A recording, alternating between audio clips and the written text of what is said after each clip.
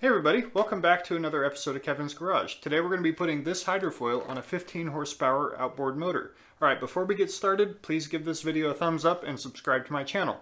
Alright, let's do this. So here we have the Stingray Classic Jr. It is rated from 9.9 to 40 horsepower. So inside the package you will find these 4 rubber washers, these 4 bolts, and these 4 nuts, along with the hydrofoil. Okay, so the first thing you are going to want to do is to measure how wide the lower unit is on your outboard. We are going to cut the hydrofoil accordingly because of that. So in my case, I need to take a 1/2 inch off. So I'm going to go ahead and cut that. Start by removing these 2 screws. Hydrofoil then comes apart.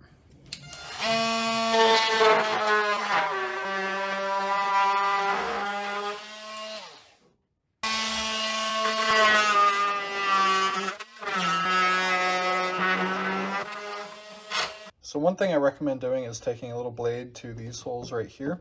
They do have a little bit of plastic kind of mushed out from inside. So doing that will ensure a better fit between the top and bottom half. Okay, so now we're going to mark the holes where they go on the lower unit of the outboard. So we take this and put it on there.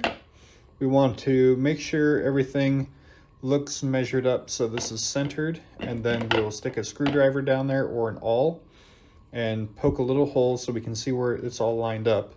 Then take it off and we'll take measurements to where each of those are to make sure that it is exactly where we want it to be.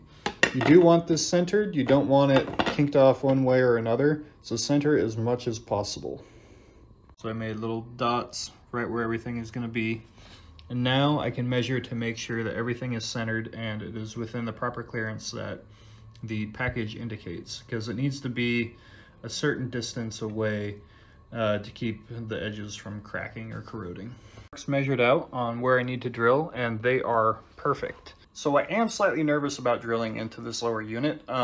It's such a clean motor and it really is like, drilling holes into something that looks so good and like works so fine. But it's something that you're going to have to get over when you do this. So let's do this.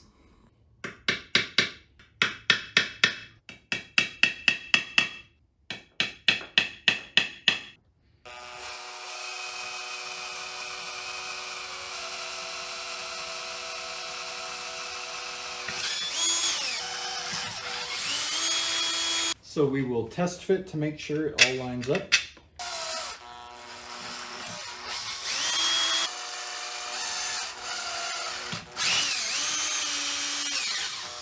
Okay, so now our hydrofoil is ready to install. So what we're going to do is we're going to take the nuts that were included with the kit and place them inside the little indents.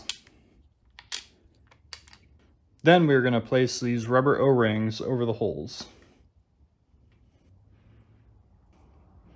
You can then set the fin on top and put the screws in from underneath. There are 2 different sizes of bolts that come with this kit, short bolts and long bolts. Short bolts will go in the front, long bolts will go in the back. And here we are all ready to bring this guy out on the water.